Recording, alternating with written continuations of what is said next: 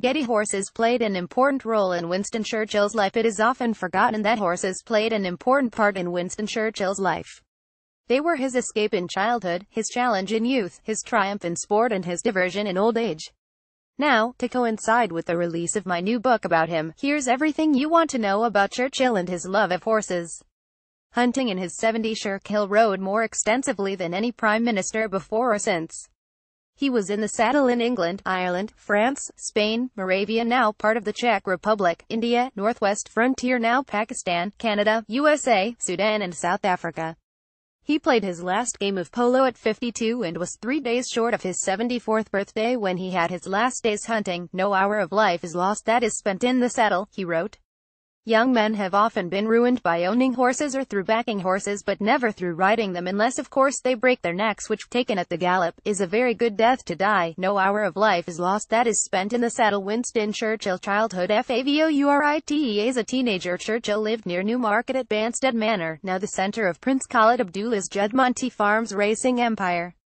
Young Winston was there because his father, Lord Randolph Churchill, had taken up racing and in 1889 won the Oaks with his filly Lapis de Joher. There is a note of father and son riding across Newmarket Heath to watch the horse working on the lime kilns, the famous gallops. It was Churchill's favourite place in childhood. The feeble horseman Churchill was an often sickly and almost puny youth for whom horses were a physical way of proving himself.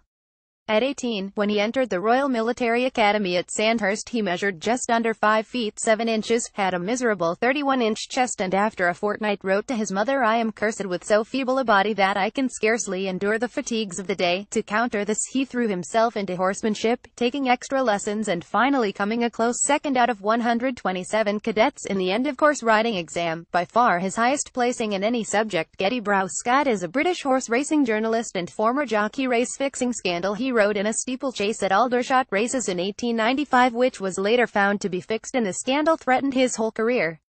After finishing a distant and almost certainly innocent third on a horse called Traveller, he wrote excitedly to his brother, "It was very exciting and there is no doubt that it being pretty dangerous." However, rumors grew that the winner, a horse called Surefoot, was not Surefoot but something better.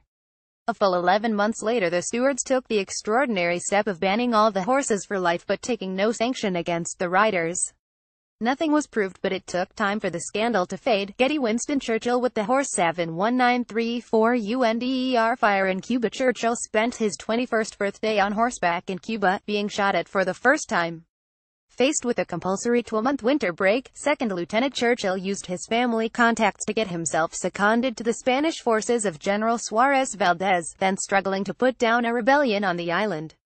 Armed with introductory notes from the head of the Spanish army and the British Prime Minister, he persuaded fellow Lieutenant Reggie Barnes to accompany him with the cheery note, "After all, Reggie, we are soldiers and should see some fighting. Come out there. It might be better than hunting or polo." Brave in battle, he rode in a 400-horse cavalry charge against 2,500 musket and scimitar-wielding dervishes, in which 22 of his fellow cavalrymen were killed. It was at the Battle of Omdurman in the Sudan in September 1898, and Churchill was in the very thick of the action, galloping through the massed ranks of the enemy. "As I straightened in the saddle," he wrote of the moment after he shot one attacker, "I saw another figure with uplifted sword.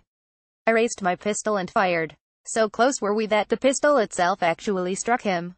Man and sword disappeared behind me." Getty. Churchill became a keen polo player during his time as a subaltern in Bangalore. Star of the polo, Churchill scored a hat-trick in the final of the most important polo tournament of his life. This was in India in 1899, where he played practice matches every evening and became the youngest member of his regimental team.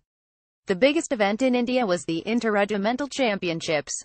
Churchill's 4th Hussars had never won it, but in the final, despite a damaged shoulder, he man-marked the opposition's star player out of the match and slotted in 3 goals for a 43 triumph. "You would not think it a game at all," he wrote, "but a matter of life and death." Vaulting to safety during the Boer War in South Africa, his life was saved by his ability to mount at the gallop.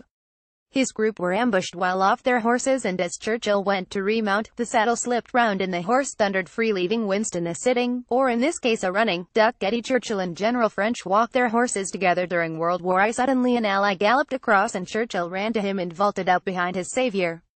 As he clung to the mane, he felt his fingers wet with blood. "They have shot my horse," wailed the rider. Churchill cheerily replied, "Well, you have saved my life, only to be cursed with it's the horse that matters." Riding with Chaplain Churchill was at one stage so keen on fox hunting that he kept 4 hunters for himself to ride and got ticked off by his cousin the Duke of Marlborough, who wrote, "I consider your arrangements needlessly expensive." He hunted jackal near Table Mountain in South Africa and wild boar with the Duke of Westminster in France, where fellow riders included Coco Chanel and Charlie Chaplin.